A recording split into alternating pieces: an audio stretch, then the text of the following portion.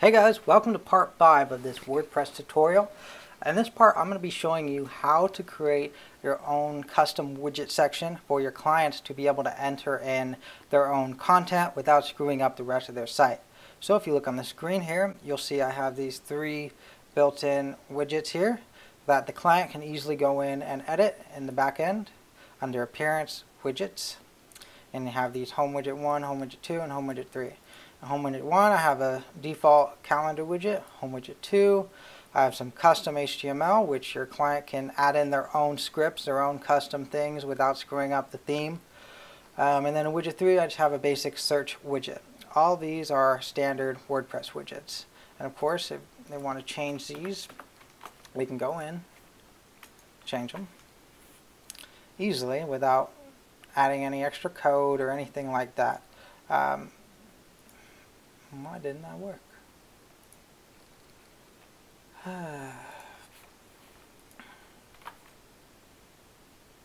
There it is. There's the exclamation point. Okay, so let's get right to it. Alright, so the first thing we're going to do is we're going to add in a space right below this hero photo to put in our widgets. So let's go ahead and do that right now. We're going to go over to our project file, into the theme folder, and we are going to go to the landing page. Okay, so this right here is where all the content is, and this jumbotron is that jumbotron. So we're going to put it right between. So we'll just put spaces there. We'll call it div class. Let's say it's a row, and within that row we will put a container, and within that container we're going to put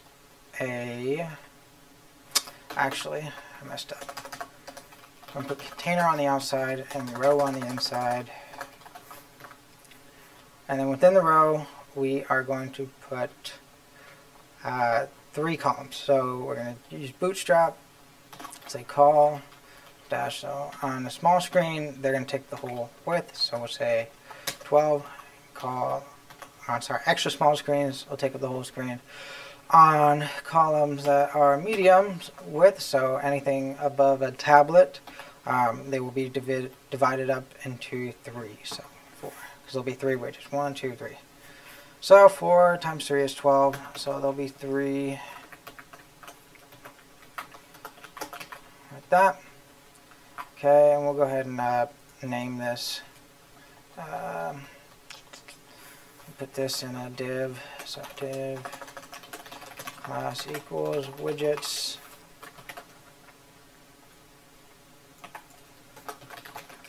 And we'll name each of these widget. Okay. And so now we should have 3 empty spaces that you can't see because there's no content in them. So just to kind of show it's there, we'll just widget 1, widget 2, widget 3. Okay, make sure it loads right. Okay, and that because, yeah. So this is actually in the small width.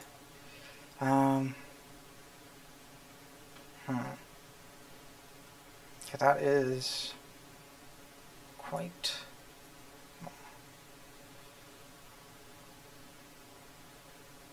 okay. We'll just have to do that. Okay, so these are 3 widgets, and then usually what I like to do is put them in the center, because they're almost never going to be left aligned. So we'll do that. And now you can kind of see where each widget's going to go. Okay, so now what we need to do is we need to put the code in here that's going to pull dynamically a widget. So I'll be right back. I'm going to get the code for you guys, and see you in a second.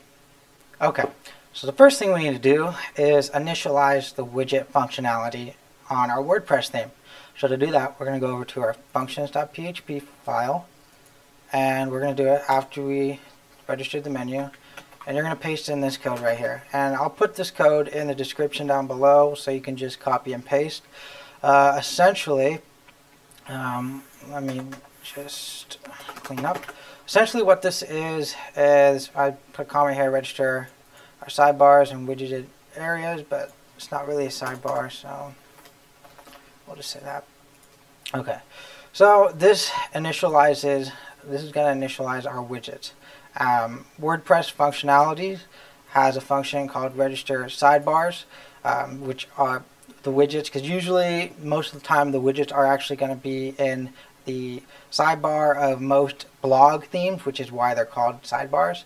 But in our case, they're just going to be on the home screen right there. So you're going to put this code that says the name of the widget.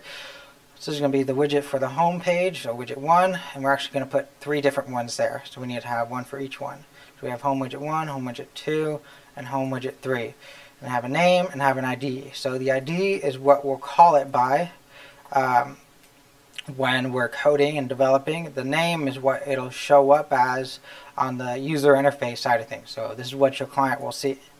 Okay, so we'll go ahead and save our functions file. And back on our landing page, now we need to put where it says widget 1, we need to insert the code to dynamically pull the first widget. And I'll have this code down below in the description so you can just copy and paste. Essentially what this says is if there is an active sidebar, which is the function register sidebar of home widget 1, then dynamic sidebar, print this widget. Fairly simple, and we'll go ahead and copy and paste that for widgets 2 and widgets 3. Just changing out the numbers.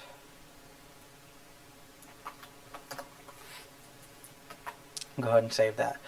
Now if we go to our back end, we refresh it, we should see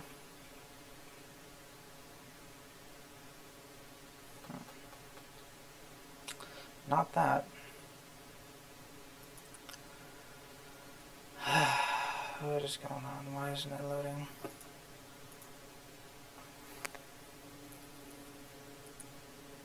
Oh, that's why it's not loading, because we called the function, or we defined what the function is, but we never actually called the function. So we have to call it. 1 second.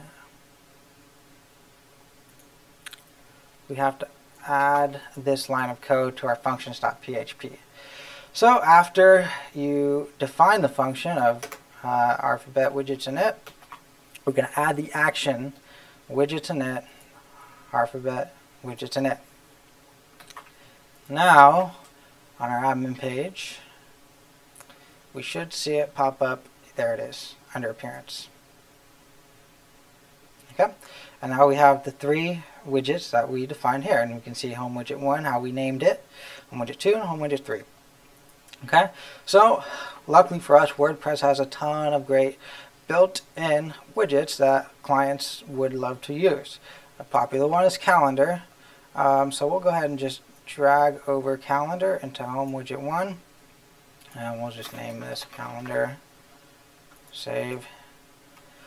And another one would be, let's see, well, to be honest, most of my clients end up using their own either plugin to generate a widget or an HTML element. So here your client can enter in their own HTML, which sounds dangerous, but since this is a widgeted section, this will not break the rest of your code. So WordPress knows that this can be easily edited by your clients, so it's not going to let it mess up the whole website. It's great for external scripts and external plugins that they want to put in.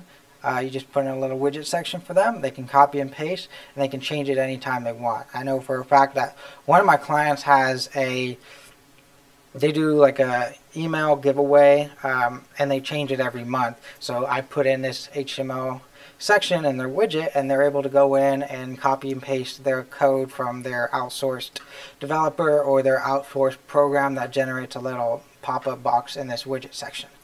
So we'll just use this as an example. Say widget 2, and we'll give the content of span style equals color. Let's say red. 2. Now they're not, hold on actually.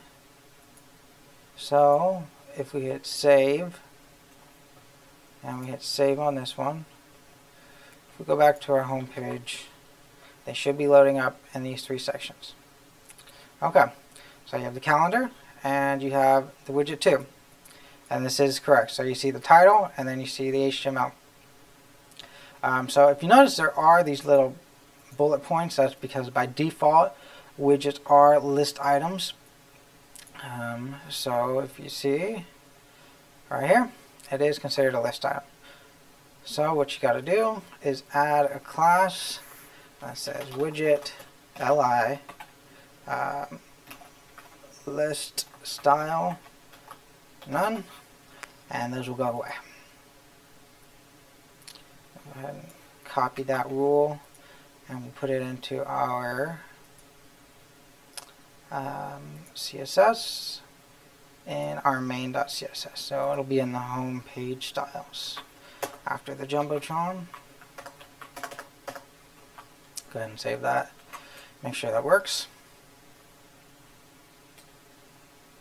Okay, now we have a calendar widget, an HTML widget, and a blank spot for another widget.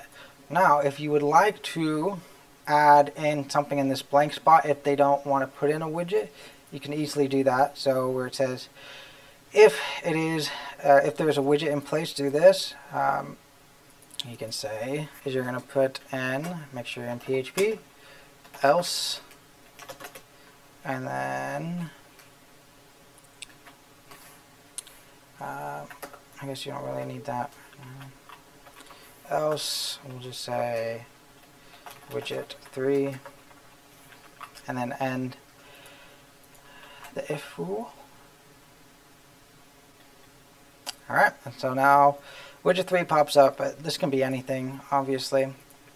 But if we add in a third widget in here, let's just say we put in a search bar, and we say search.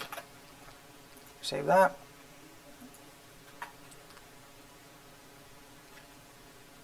Refresh the page, and the search bar shows up. Okay, and so that is how you put in your own widgets in a WordPress theme.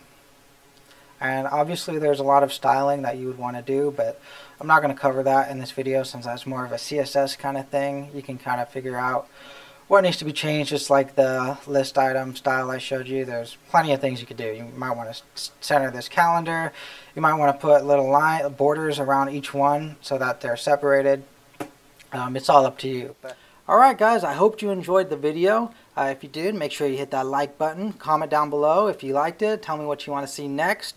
But if not, if you don't comment anything, what I have planned for next week is I'm going to show you how to create custom shortcodes so you can easily create function and functionality within your themes without having to do crazy complex coding and crazy loops. So I'm going to show you a very easy, simple way to create your own custom shortcodes. Alright, so I'll see you guys next week. Bye-bye.